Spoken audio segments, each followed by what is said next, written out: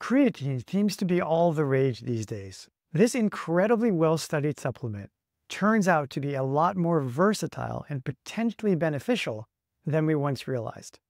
Now, patients have been asking me about it, colleagues have been talking about it, and I've personally been taking creatine for a long time. So I thought it's time to make a video about it. Hello, my name is Dr. Grant Cooper. I'm the co-founder and the co-director of Princeton Spine and Joint Center.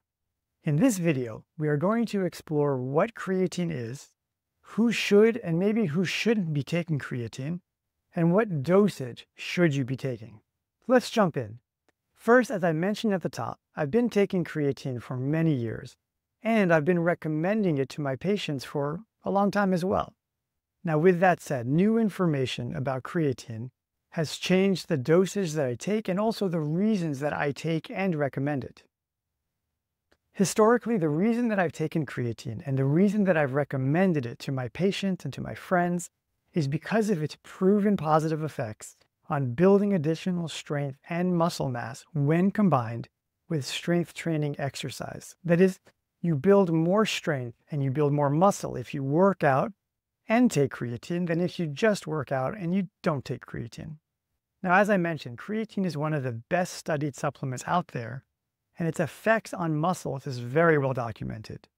What is relatively new and what has propelled creatine into the latest news cycle is our growing understanding and appreciation that creatine may also help with a host of other factors such as improving memory, lessening cognitive fatigue, improving focus, improving mood, improving overall energy, reducing inflammation, and improving bone density. Now, as part of this increasing awareness of creatine's varied effects on the entire body, it's also a revisiting of the question of what is the optimal dosage of creatine to accomplish all that it seeks to help us with. And we're going to get into the dosages very soon. Let's back up for just a moment and talk about what creatine is. Creatine is a compound that's made of 3 amino acids: arginine, glycine, and methionine. Your body makes creatine naturally in your liver, your kidneys, and your pancreas. You also get a small amount of creatine from foods such as red meat and fish, unless you're a vegan, in which case creatine supplementation can be particularly helpful for you. About 95% of the creatine in your body is stored in your muscles, and then you also have small amounts of creatine found in your brain and your other organs. Creatine is primarily important in helping your body create energy by helping to recycle your ATP faster. When you supplement with creatine, the gold standard form of creatine to take is called creatine monohydrate. Creatine monohydrate is the best studied, cheapest, and most effective form of creatine. You can get micronized creatine, which is just smaller particles that have no particular clinical advantage, but it does make it easier to mix. Now, most people, when supplementing, take 3 to 5 grams of creatine per day. After taking this for 3 to 4 weeks, most people will have reached saturation of creatine in their muscles. Taking additional creatine at this point will not help your muscles anymore.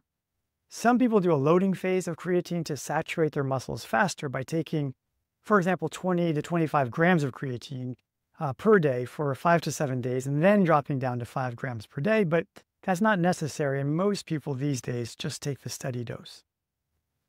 For the muscles, creatine helps you work harder, recover faster, and actually look bigger because your muscles retain extra water in the cells.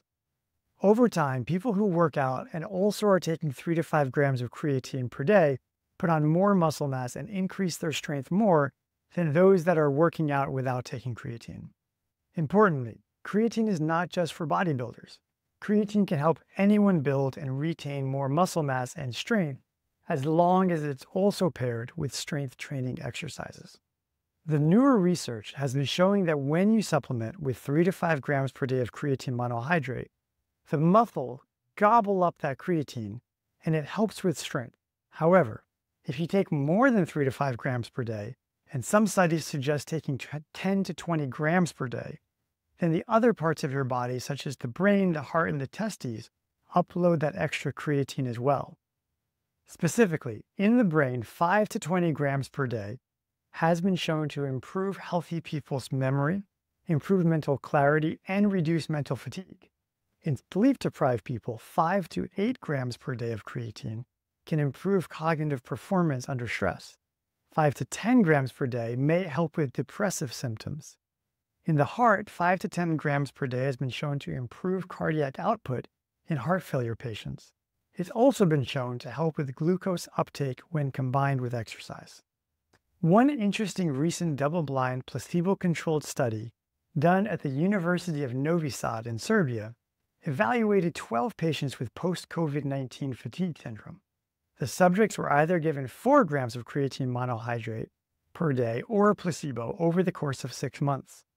The study found that there was a significant reduction in general fatigue in the creatine group after 3 months of treatment. Other long COVID symptoms such as loss of taste, breathing difficulties, body aches, headaches, and brain fog improved significantly by 6 months. Research is currently evaluating whether creatine supplementation may help with neurodegenerative conditions such as Parkinson's, ALS, or multiple sclerosis, and also maybe to help with brain injuries as well. What do we make of all this? Is creatine some kind of wonder supplement? Well, of course it's not magic, but it does seem to offer many potential advantages with minimal downside for most people. Before we talk about dosages, let's ask, is creatine safe to take?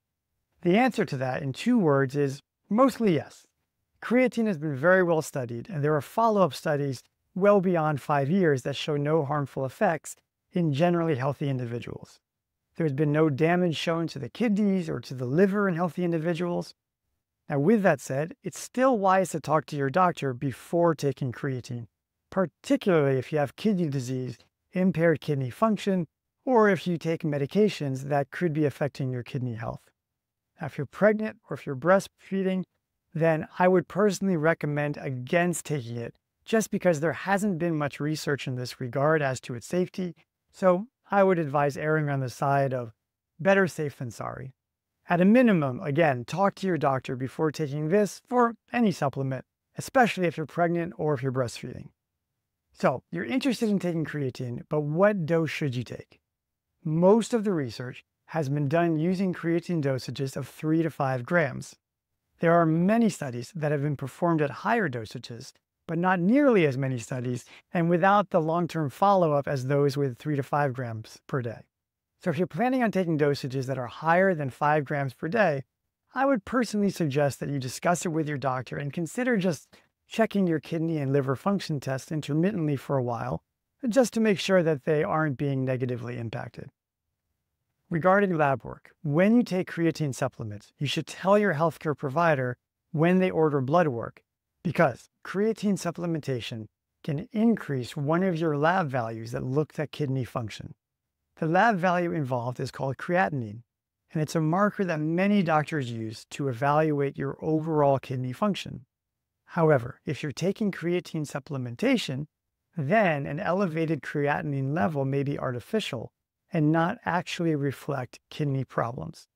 There's another lab test that many doctors prefer to use to evaluate kidney function, and this is called cystatin C. Your doctor may want to order that instead or in addition to a creatinine level. Or you can have a urine test for more accurate kidney function as well. So, what dosage should you take of creatine? The dosage you choose is going to depend on your goals. If your goal is to only increase the strength and size of your muscle, then I would stick to 3 to 5 grams per day. Taking additional creatine won't help your muscles because at 5 grams per day, your muscles will already be saturated after 4 weeks.